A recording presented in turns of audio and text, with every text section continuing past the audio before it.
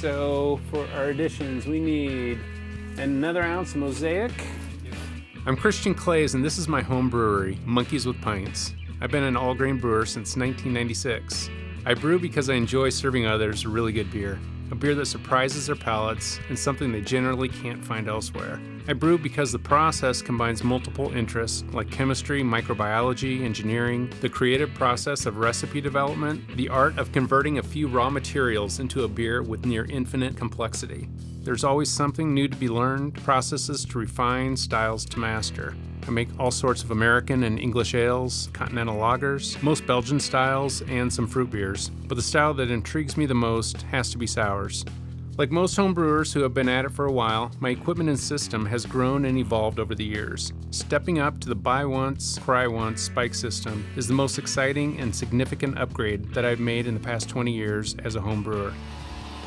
So right now we're just in the process of fly sparging, and with the spike system it's as simple as matching your HLT water in to the boil kettle fill. So you're maintaining the same amount of water over the grain bed during the whole fly sparge.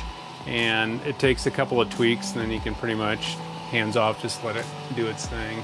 And you can look at the markings on the kettle, or just using the sight glass on the side of the kettles. Keep those water levels the same and consistent during the whole fly sparge.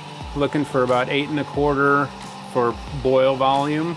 Preheating the boil kettle as I go, and you can dial in the output of the boil kettle just with a couple of pushes of the button. You can drop it down to 40%, so it's just pulsing and not on a hard boil until I get all the boil volume in.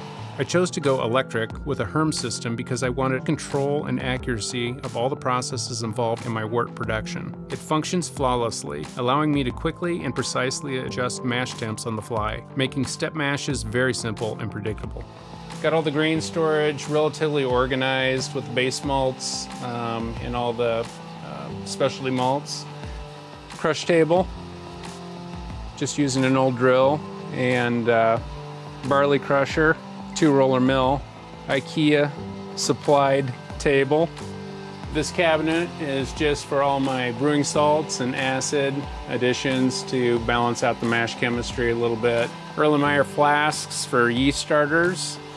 Chugger pumps that come with a complete spike system, and counterflow chiller. This particular iteration was the Chillzilla, and charcoal filter just to clean things up before it hits the hot liquor tank.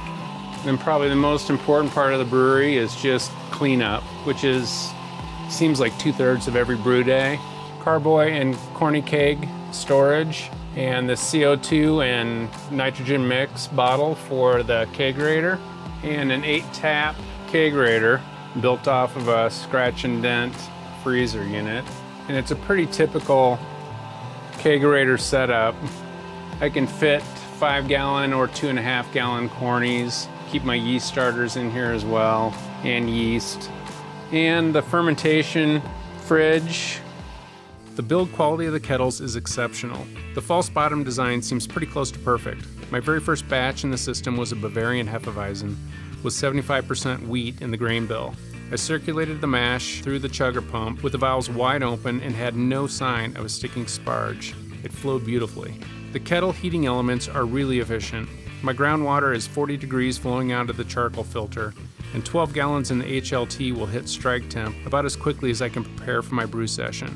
I used to put my pellet hops in a 5-gallon paint strainer bag to keep them out of the fermenter. I can now just let them swim free, whirlpool, and fill the fermenter with clean wort from the side pickup. I can recommend the spike system and kettles to fellow homebrewers without reservation. I truly believe these are the finest quality homebrew kettles available today, superior in quality, durability, and design to their primary competitors. There's nothing in the system that leaves me wishing or wanting for anything more, and I'd buy it again in a heartbeat.